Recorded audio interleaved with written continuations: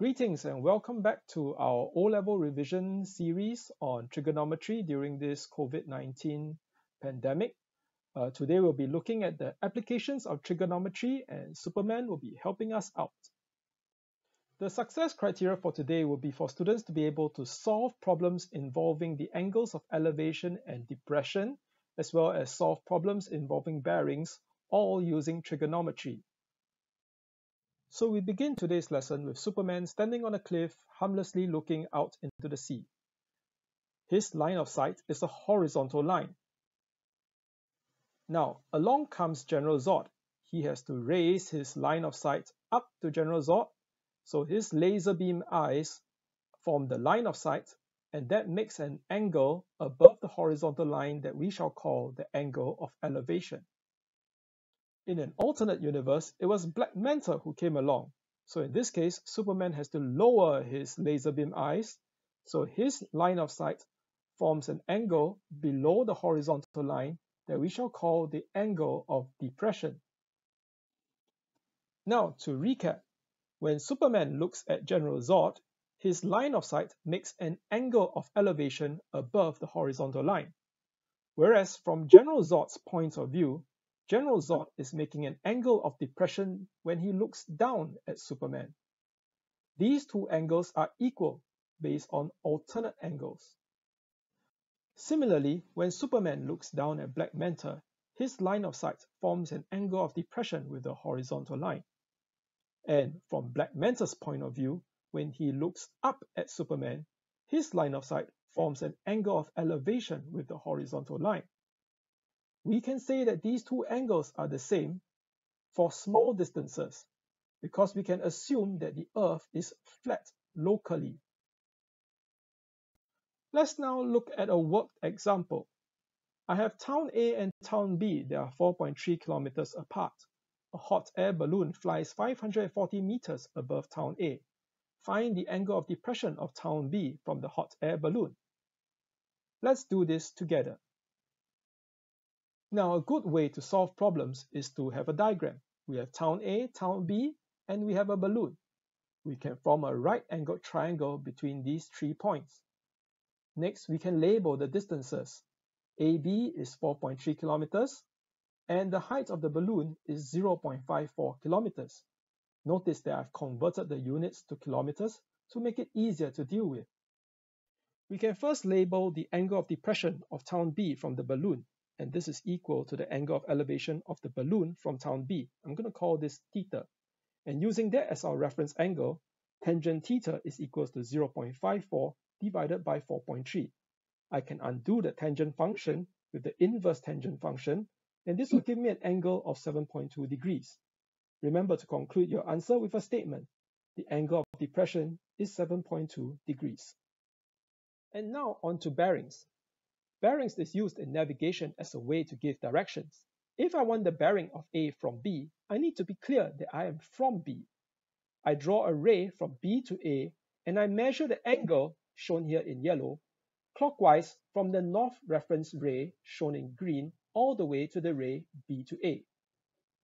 Similarly, if I want the bearing of B from A, I need to be clear that I am from A.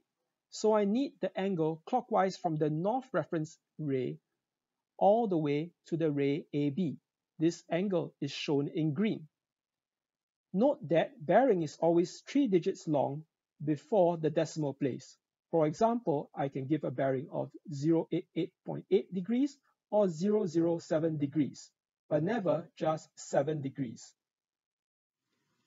I'd like to point out an important relationship between the bearing of B from A and the bearing of A from B, shown here as the green and yellow angles.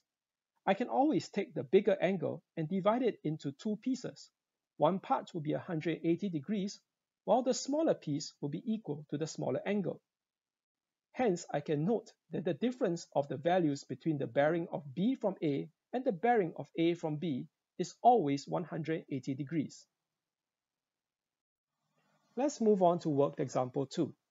Given that town B is 5 kilometers from town A at a bearing of 075 degrees, and town C is 9 kilometers from town A at a bearing of 142 degrees, A, find the distance of town C from town B, and B, find the bearing of town C from town B. Let's do this together. We're going to need a bit of space for this one, so we're going to shift the question to the top left. Next, we need a diagram to help us visualize this problem. So we begin with town A, and we're given that town B is 5 kilometers away at a bearing of 75 degrees. So that's where we mark B. And we know that town C is 142 degrees, which is an additional 67 degrees clockwise from the ray AB, and it is 9 kilometers away.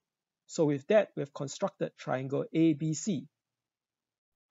Since we know the values of AB, AC, as well as the included angle, the angle in between the two known lengths, we are pointed towards using the cosine rule. Using the cosine rule, we can find the length of BC, and this will give us 8.42 kilometers. To find the bearing of town C from town B, marked here in gray, we need to use angles about a point. So we just need to find out this red and this purple angle. This red angle can be found using interior angles because the green and red angle add up to 180 degrees. For the purple angle, we notice that it is opposite this 9 kilometers, whereas the yellow angle, 67 degrees, is opposite the answer that we found in part A. This points us to the use of sine rule. Now let's carry out the plan. We find the red angle by taking 75 degrees away from 180 degrees, giving us 105 degrees. This is interior angles. Next, we perform the sine rule. Sine ABC over 9 is equals to sine 67 over 8.41. This will tell us that angle ABC is equals to 79.8 degrees. So the gray angle that we want to find is equals to 360 degrees minus the two angles that we just found, and that will be 175.2 degrees. I'm going to attach some additional practice in the form of worksheets in the info section. I will also attach the solution sheet for you to self-check your answers when you're done with the worksheet. Let's now end where we began. Let us reflect on the success criteria. At the end of today's lesson, are you now able to solve problems involving angles of elevation and angles of depression using trigonometry? Are you able to solve problems involving bearings using trigonometry? If you have any further questions from today's lesson, please post them in the comment section below.